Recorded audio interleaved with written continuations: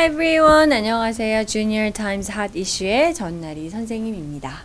자, 오늘은 나사가 이렇게 나와 있는데요. Stellar Power Provider라고 되어 있습니다.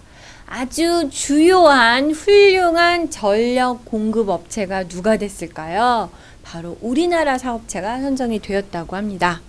Space life is good. 우리가 LG라고 할 때 LG의 이제 보통 캐치프레이즈가 life is good 이렇게 해서 많이 쓰는데, 자, 뭐 space life 우주의 생활은 좋습니다 라는 거죠. LG Chem just signed on this month to be a battery supplier for NASA. 자, 당장 이 LG, 우리나라 회사가 되겠죠. LG Chemicals니까 이제 LG 화학이 되겠죠. 최근에 그 나사의 그 배터리를 공급하는 업체로서 이번 달 계약을 체결했다고 합니다. LG Chem's newly developed lithium-ion batteries will soon power up NASA spacesuits. 자, LG 화학에서 새롭게 발명한 리튬 이온 배터리가요, 나사의 그 우주복이 되겠죠. 우주복의 그 파워를 전력을 공급하는 것으로 결정이 됐다고 합니다. This is the first South Korean company to breach the aerospace industry. 자, 우리나라 이제 한국의 기업체로서는 거의 최초로 항공우주 사업에 이제 그 계약이 이루어진 사례라고 할 수가 있겠죠. LG, a top battery maker, surpassed NASA's previous supplier, a Japanese silver zinc battery company. 자, 그럼 이전에 나사와 계약했던 회사는 어디였을까요? 자, 세계에서도 최고의 그 전지 메이커, 제조업체로서 유명한 LG는요, 나사가 이전에 나사의 이전 공급 업체인 일본의 한 은아연 체계가 되겠죠. 은아연 배터리 회사를 이제 무찌르고 그들을 앞서서 이제 이번에 계약을 따낸 것이죠. LG aced NASA safety tests by proving that their lithium-ion battery had better stability, lifespan, and energy density. 자, LG는요, 이제 테스트를 거쳤겠죠.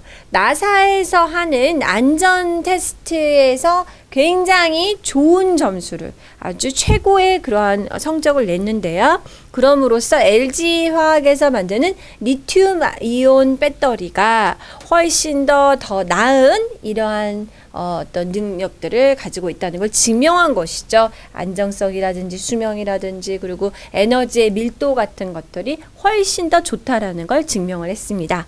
Spacesuits are equipped with diverse functions, including oxygen supply equipment, telecommunication tools, and radioactive gauges. 자, 일단은 우주복은요, 굉장히 다양한 기능이 구비되어 있는 것이죠.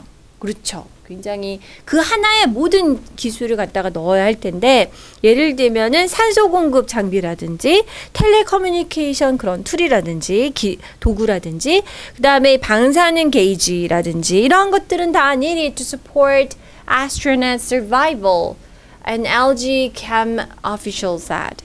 그런데 이 모든 복잡한 것들이 결국에 이제 이 우주복을 입는 비행사들의 생존을 지켜주는 것들이죠. 이렇게 이제 LG 화학의 관계자가 얘기했는데요. LG Chem batteries will effectively serve as the heart. 자, 이 LG 화학의 배터리가 말 그대로 정말 심장의 역할을 할 수 있는, 이 모든 펑션이 제대로 작동할 수 있게끔 아주 안전한 배터리의 역할을 해주기 때문이죠. 효과적으로 이러한 기능을 할 것이다 라고 말했다고 합니다. NASA plans to widen the scope of the deal by installing LG Chem's products into electric vehicles and ships, space equipment, and military drones. 자, 나사에서는 이 지금 어떤 계획을 또 갖고 있냐면요. 지금 이 체결의 어떤 그 계약의 그 스코프, 범위를 훨씬 더 넓혀서 그냥 스페이스 수트에 들어갈 배터리뿐만 아니라 LG 화학의 이 배터리 제품들을 갖다가 어디에다 설치할 지금 계획을 갖고 있냐면요. 또 전기 어떤 차량, 그리고 배, 그리고 여러 가지 우주 장비, 그리고 군사용 드론에까지 LG에서 만든 배터리를 사용할 지금 계획을 갖고 있다고 합니다. Their goal is to become the next stellar technology provider. 자, 그들의 목표는 즉 LG캠의 목표가 되겠죠. 정말 차세대 가장 그 최고의 그 기술 그러한 그 공급업체, 항성 기술 공급업체가 되는 것이 목표가 된다고 합니다.